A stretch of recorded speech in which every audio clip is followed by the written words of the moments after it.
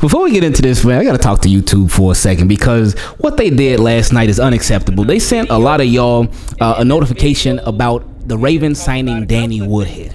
And that happened like 5-6 years ago. And then to make it even worse, some of y'all had the nerve to comment on it. Now look, I appreciate any comments that we get. I certainly do. But y'all are really trolling me. Like really simply, you really had to put... Anyway, team, keep it clean. Leave a like on the video. Subscribe to the channel so you get notified for every single thing. Even if YouTube want to troll us for a second like they did yesterday, they probably like, you know what, you ain't made a video in a couple of days, let's send everybody this old one just to give them a refresher so they don't forget who you are. Anyway, Isaiah Likely, he is a very significant player for the Baltimore Ravens, and we expect his significance to increase even more this upcoming season. We saw a preview last year of everything that Isaiah Likely can do during the regular season, because 2 years ago we saw it during preseason, but last year we saw it during the regular season, and this man is a baller. So the expectation for all of us and for Isaiah Likely from all of us is that his play, it takes it to another level this year, but he doesn't do it without Mark Andrews. Mark Andrews doesn't do it without him, but they can both do it at the same time. And I would expect both of them to be on the field a lot. Jeff Zrebiec made a really good point because he talked about how he expects a lot of the same thing with Mark Andrews and Isaiah Likely to be heavily involved. It's another year with Todd Monken understanding his players a lot more, with them, the players understanding his system a lot more. So there should be a level of growth. But with that, they have Zay Flowers. He's going to be out there a lot. They got Rashad Bateman, but they really didn't make any significant additions at the wide receiver position as far as veterans, anything like that. Of course, you still got Nelson Aguilar. You got Tez Walker, the rookie, and he's supposed to be a deep threat. But with the Baltimore Ravens and their situation at the pass catching position, with Mark Andrews and Isaiah Likely, they may favor them being on the field more than some other guys. And of course, you got different packages and whatnot. So not saying that it's 100% going to be Mark Andrews and Isaiah Likely, but we expect that to be a lot because when you have those two on the field at the same time, you don't know what's coming because you could think, oh, two tight ends on the field at the same time. Oh, they running the ball, but nope. They'll send the tight ends deep or send the tight ends on an intermediate route, whatever it may be. But anyway, Isaiah Likely, knowing that he has a lot of high expectations this upcoming season, knowing everything that he did last year, knowing that his contract, he got 2 years left on his contract, but after this season, he's eligible for a new deal. Isaiah Likely, he went from Clutch Sports Management, and he changed his agency to Rock Nation Sports. So what does that mean for the Baltimore Ravens? Why is that even big news? All he's doing is changing who represents him.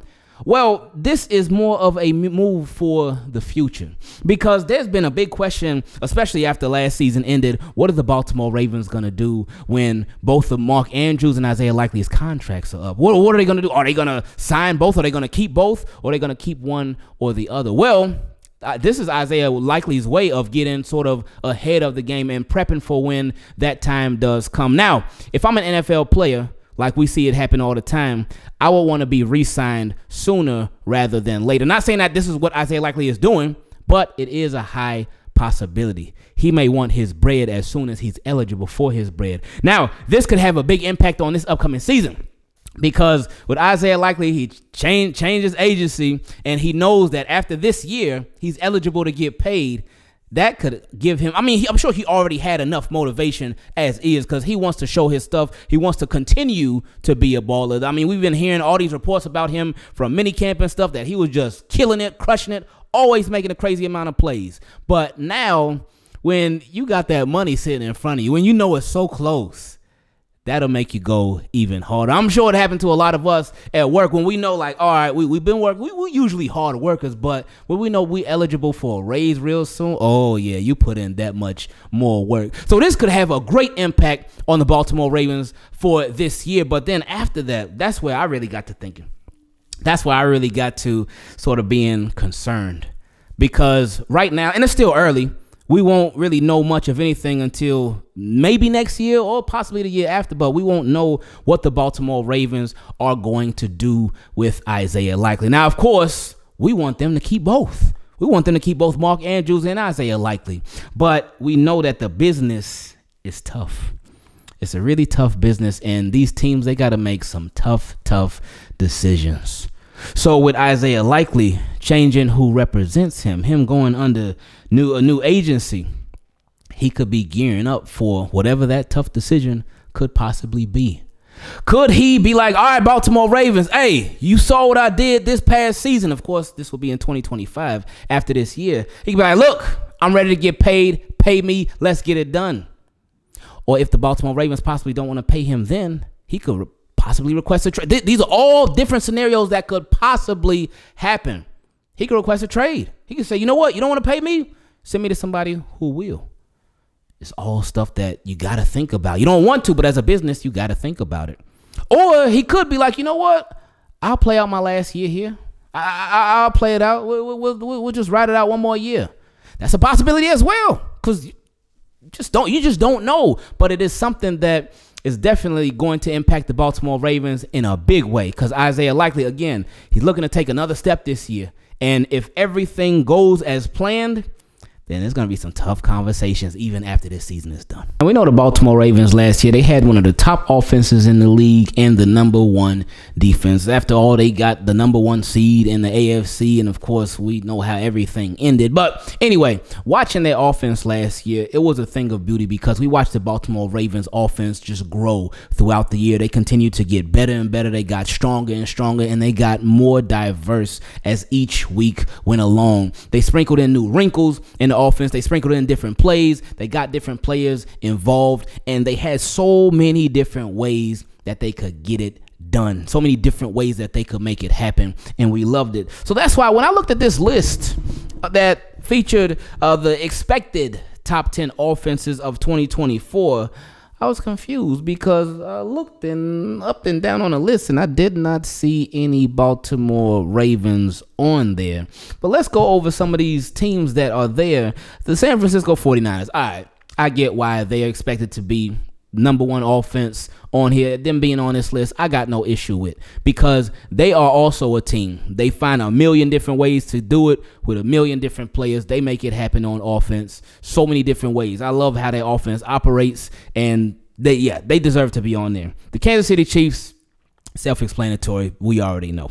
The Detroit Lions, their running game been strong, and Jared Goff, he been doing this thing over there too. So, all right, cool. The Los Angeles Rams. Okay, you got Puka and Cooper Kupp, so them receivers be catching like 50 balls a game. But them being on there, Ravens could have took that spot. The Cincinnati Bengals. All right, if Joe Burrow's healthy, Jamar Chase, T. Higgins, he's back. He ain't gonna get traded this year. It ain't looking like. So it's like, okay, and their running game been nice too. They just got the running back who was just dogging the Ravens in that Colts game. I forget his name. Zach Moss. They just got him. Got rid of Joe Mixon, and he went to the Texans, who are also on this list, by the way. So, but Bengals being on there, all right, cool, I get it. Miami Dolphins, self-explanatory. #1 offense last year. They got a track team. They added even more speed, and now Odell Beckham Jr., he gonna get a piece of the pie too. I get them being on there. The Packers, Jordan Love, he was coming on strong toward the end of the last season, and he did his thing. Somebody said that he's gonna be the next superstar at quarterback. I believe them. So them being on the list, I see it. Buffalo Bills, Josh Allen. He be doing so much crazy stuff. He does a lot of turnovers, but they be putting up a lot of points and a lot of offense. So them being on there as well. Houston Texans, CJ Stroud. They just added a bunch of weapons to that offense to make them even better, even stronger. Okay, I get it. And the Colts, what am I missing? Jonathan Taylor? No offense to them. He can play, but what am I missing to where? Because the two teams, again, #4 and #10, the Rams and the Colts, that's where this list really lost me at. So for them to put those two teams on here and not have the Ravens as one of the expected top 10 offenses, you saw what they did last year in the first year. Brand new offense. Why wouldn't they be able to do even better in the second?